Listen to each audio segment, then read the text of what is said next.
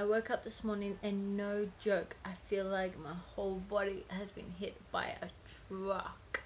If anyone trains a really hard like jiu-jitsu or MMA session, you'll know exactly how I feel when your whole body's just being slammed by people all evening, that the next day you just feel like your body is broken. Here is a little bit of a body check-in. I am down about 6 kilograms now, which is good. Starting to see my abs come through a little bit. But anyone that has been following me for a while or knows me knows that I have dealt with a lot of thyroid issues in the last 2 years. So a few years ago, within 4 months, I gained 20 kilograms of body fat because my thyroid stopped working. And over the last few years, I've tried everything and I'm finally on a thing that is working well for my thyroid. So I'm down 6 kilos or 6 kilos in the last few months, but actually I'm down about 10 kilograms of the original like body fat that I gained, and I've got about 10 kilograms to go. But right now I cannot imagine being 10 kilos smaller because that feels tiny. But I will admit that I am at a point where I actually don't mind my body too much. I've got my curves back and it's a little bit more comfortable to train with. As you know, when you're quite heavy, it is hard to train because everything does like feel heavier and slower, whereas this body weight is actually easy to move around with in training. And my gi is dry and ready for a session today. I went to a late night session last night of gi. Usually I train mainly no gi, but because you get graded in your gi, I kind of need to get decent at it, and I admit I suck at it. But right now I literally just have one gi that fits. I have a few tops, but I have one pair of pants that I kind of stole / borrowed from my coach, who he will get them back eventually.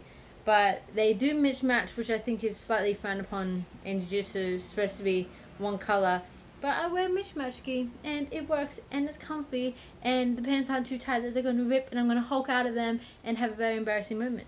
This is what I wear underneath my gi. I wear a singlet top or a rash guard. I prefer a singlet top because you overheat in your gi, especially when you're in Australia. And then I wear leggings.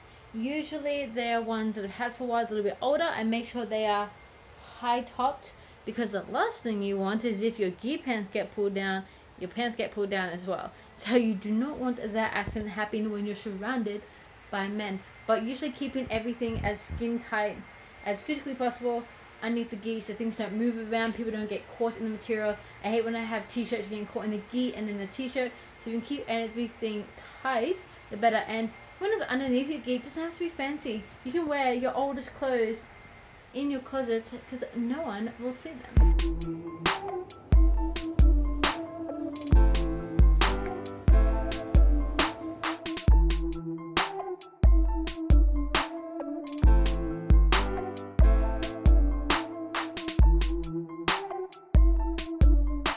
Jiu-jitsu finished and I am wrecked and starving. Now today's session was pretty good, although I feel like I literally spent a whole hour getting beaten up. But those things happen and that's what some of those days are really like. How to tell when someone trains jiu-jitsu? You will know. So the thing I want to talk to you guys about today is training when you feel like crap, and training wrestling, martial arts in particular, when you need to feel physically ready and mentally ready. Now, if you guys are fans of the Joe Rogan Experience, there's one thing that he said on there that really resonated with me and a lot of people, and he said that if he only ever trained when he felt good, he would never train at all or extremely rarely. So there's a limit between training when you feel really bad and knowing when you need to rest. I have a few simple rules with my training to know when I need to rest and when I need to train. The first rule I have is that I set myself a minimum goal of training for a week. Now every week I must do at least 3 jiu-jitsu and 3 weight training sessions. Now the only times I won't do them is if I'm sick and I don't want to make other people sick, or if I'm actually physically injured, or if I really have to work and I can't make it, but I will do my best to get into those 3 sessions.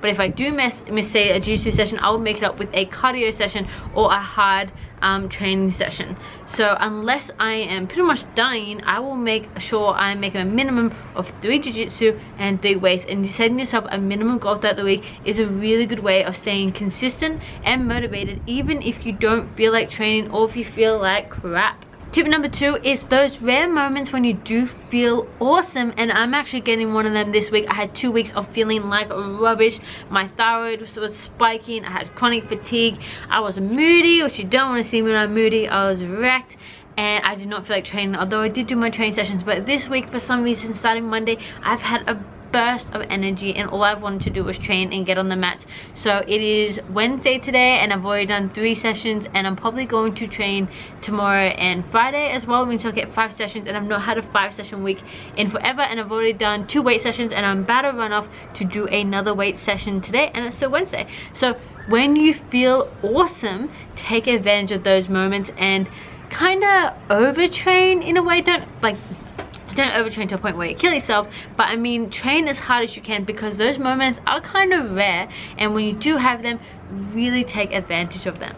And my tip number 3 is, when you need to rest, it is a-okay to rest, but tell yourself that this is a rest and this is not quitting. If I feel like absolute rubbish, I'm gonna say it is Friday, I'm gonna take Saturday and Sunday off literally to do nothing. Even though I feel like going to the gym, even though I kind of want to do something, but because I felt like crap the other day, I'm going to take 2, 3, 4 days rest, and I'm going to refresh. Might even do some yoga, some stretching, go for a walk, do something else fitnessy, and then come back to it. But it doesn't mean I fully quit, but tell yourself this is only for a couple days. You are allowed a few days to feel like crap, but once those days are over, you're straight back on the mats, or you're straight back in the gym, and you're straight back to training.